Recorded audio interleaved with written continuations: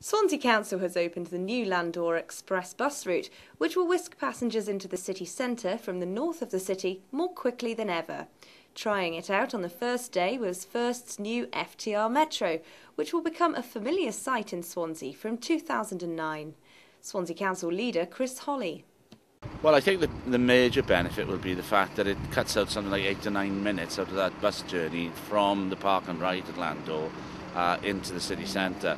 And I think that's going to be a huge advantage for the park and ride, which is extremely busy at the moment. You know, I think our 4 sites are now running at around 300,000 cars a year.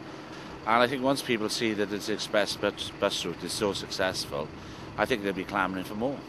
The new link will give buses from the north of the city, including metro and buses serving the Landore Park and Ride, quicker access to the city, bypassing some of our busiest roads. Tony McNiff is Managing Director of First Cymru Buses.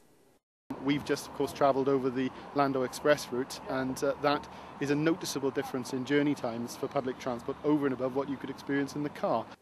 Metro services are being introduced next year, but regular bus passengers will be feeling the benefit of quick and punctual journeys right away.